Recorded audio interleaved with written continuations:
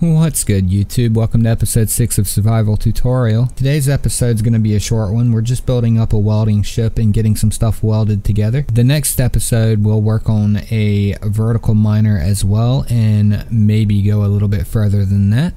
So now we're running into a problem where there's so much to weld together it's going to be a pain to do it by hand. So I think it's time to actually start on a welding ship. So we're going to come over here and I'm going to show you guys how to make one really quickly. So the first thing we want to do is we want to put down a rotor. We're not going to do this the same way we did the last one. We're going to set this up for a permanent situation and allow ourselves later to use projectors to print ships if we want to. So we're going to go ahead and set it up for that now. So just place down the rotor to start with, and then you see this little top part right here, the rotor part. Just grind that on off. We're not going to need it.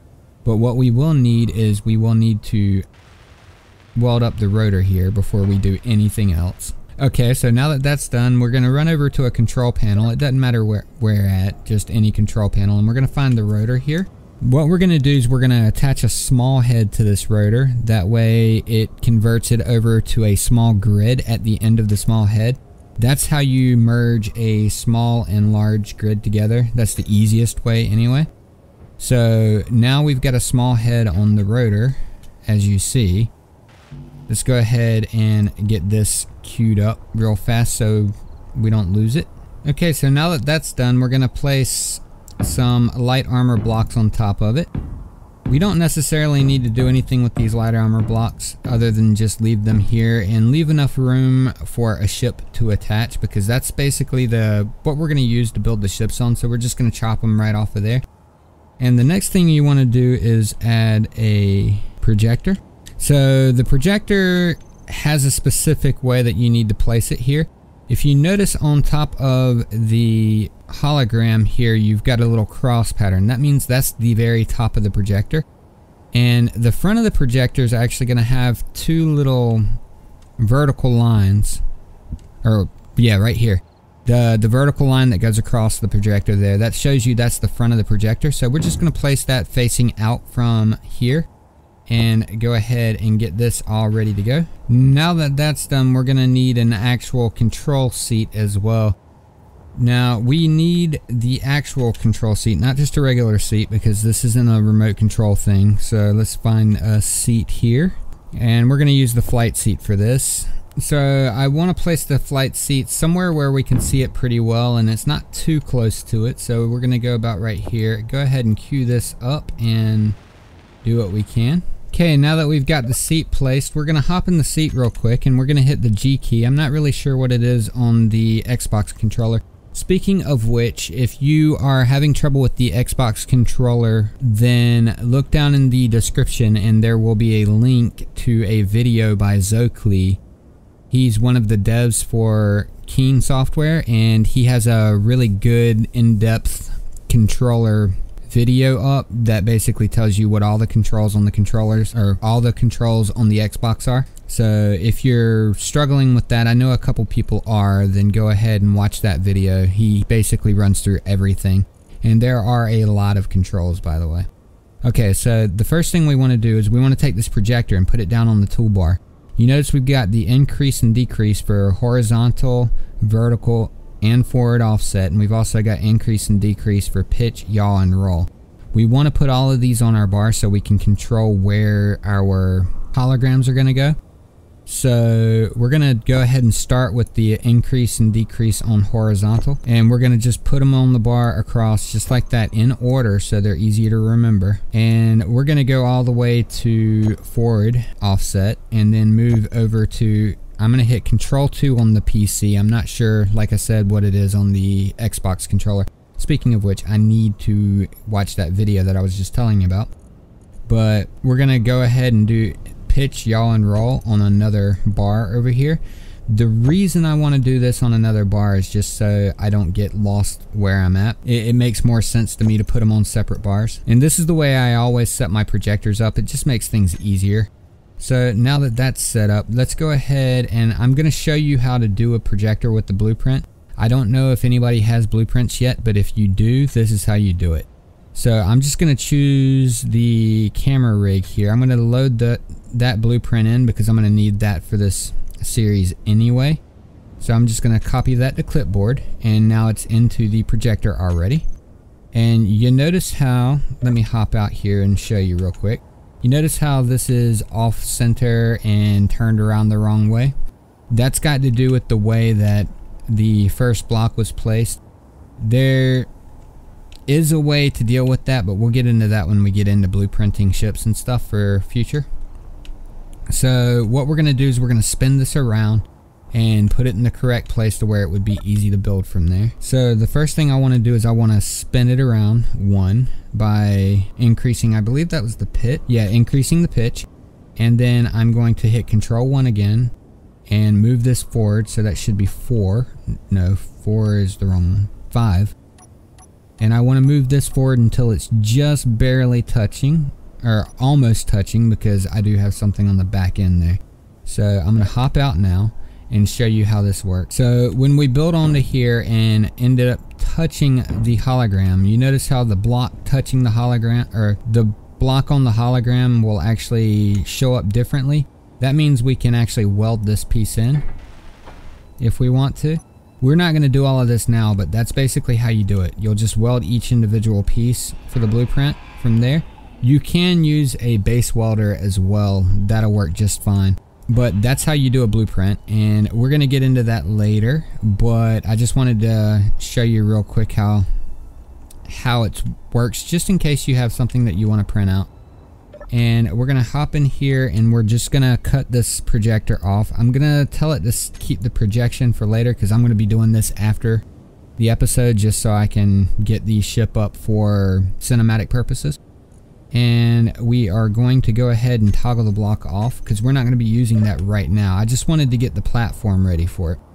That way, whenever we're ready for it, we can do it. So we're going to go ahead and build our first ship here. So I'm just going to move this out a little bit, and we're going to need a battery. So let's go ahead and grab batteries. I'm going to put the battery on the bottom here, and we're going to need a large cargo container as well. That's going to go directly on top of the battery, and I need to pay attention to which direction these things are facing too. I need one in the back and one in the front, and I might as well just sit it like that just to make it look better.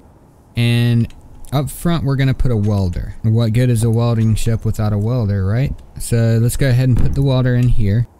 And then on the back end, I'm going to go ahead and put a connector, because we need something to connect to the ship, or the ship to the base with. So that goes on the back end here, and we just want to line it up right in the center. Like I said, be very careful of where you put the large and small connectors, because you're going to end up needing them specifically in these areas. So we're going to also add thrusters here. Grab the large atmospheric thruster. We probably want 2 batteries, so let me go ahead and add another battery before we do anything else here. There we go, and that would be a good spot for our gyro under there. So we'll leave that spot open for the gyro.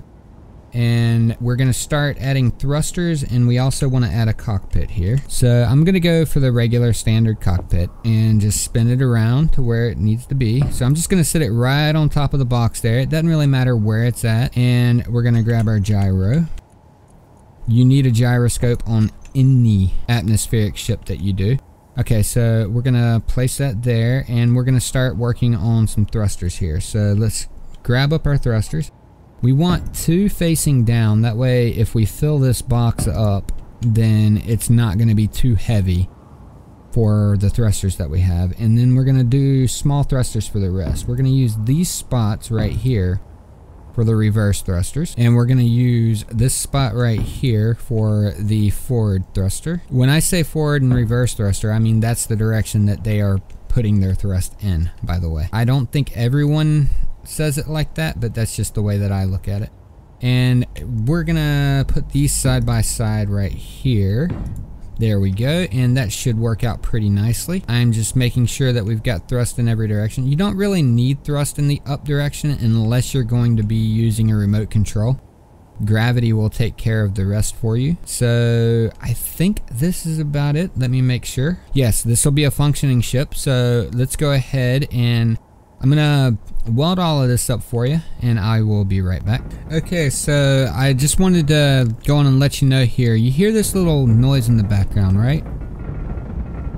That comes from the large atmospheric thruster fighting this rotor here. So if you get that sound, all you have to do to cut that off, or to stop that and keep it from happening, is hop into your cockpit and cut off your inertial dampeners, which is Z on the PC, and then hop back out and it'll stop.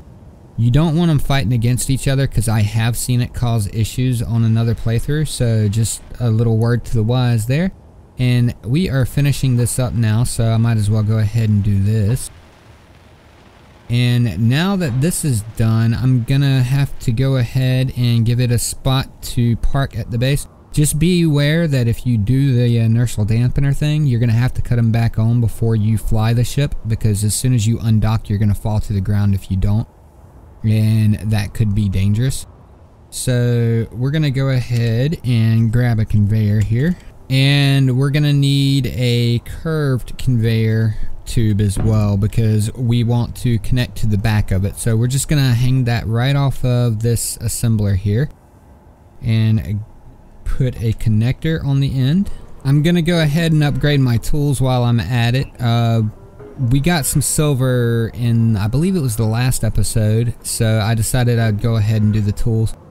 In order to do the elite hand drill and stuff like that, you're gonna need platinum, so that's gonna be, you have to get the space for that, for the elite hand drills and the elite automatic rifles.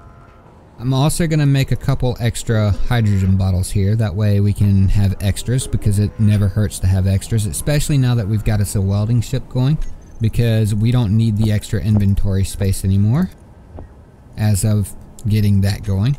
So let's go ahead and dock this thing up and get everything queued up. So I'll show you how to use the welding ship. See, this is why we want to make sure that you turn on the inertial dampeners, just like I was saying before. I got lucky and didn't have it too high up in the air, but kind of good thing that I made that mistake so you could see what would happen. And I apparently forgot 2 thrusters as well, so let me go ahead and take care of that real quick. Oh no, I didn't forget a thruster, I just busted one. That's what it was. I thought I had all of them. I broke one in the fall, so this one right here needs to be fixed. Alright, so everything should be good now. Let's go ahead and park this thing. Okay, now that I have this parked, I'm going to let the batteries charge up for a little bit, and while I'm letting the batteries charge up, I'm probably going to have to make an actual iron run and get stuff queued up for all of this. So I'm just going to go ahead and queue up. Make sure build planner's empty. I'm going to queue up the assembler here, and this assembler, and these 2 refineries here, and we're going to get these running as soon as we can. And I think I'm going to need to do these conveyor junctions as well. Okay, capacity's reached, and we're going to go ahead and just queue these up by shift middle clicking. Okay, now that production's done, if you want to copy everything over into the ship that we just made, all you have to do is get in the cockpit of the ship, then hit this little button right here that says show only inventories of the current ship. After going to the show connected inventories, this is the one that it starts on as the character inventory. So if you click this button right here, it'll show you all the stuff here. Make sure this is selected here with the show inventories on the current ship. And then you can click this button right here, the withdraw components for build planner, and it will actually try its best to load your ship up. Sometimes you have to hit it a few times and it might be full. It's pretty full right now, so that should be good. Then we've got a lot of the components in here already, so we're gonna go ahead and let me put the connector on my bar here. I need to find the right connector. Okay, so I'm gonna put the connector on number 9 and switch lock, and we're also going to do the thing with that we did before with the drill, but we're gonna do it with the welder instead. So we're gonna use number 1, actually number 2 should be the welder, because that's the way we got it set up on the other one. And then we're gonna find the welder here, and we're gonna toggle block on and off. That way we've got both controls. I generally, when I'm using a welder, will just use the on-off. It makes things a little bit easier. So we're going to go ahead and undock here. Move forward just a little bit to get out of lock, and then all you have to do if you want to weld something is go turn your welders on, then find the object that you want to weld and just touch the welder to it.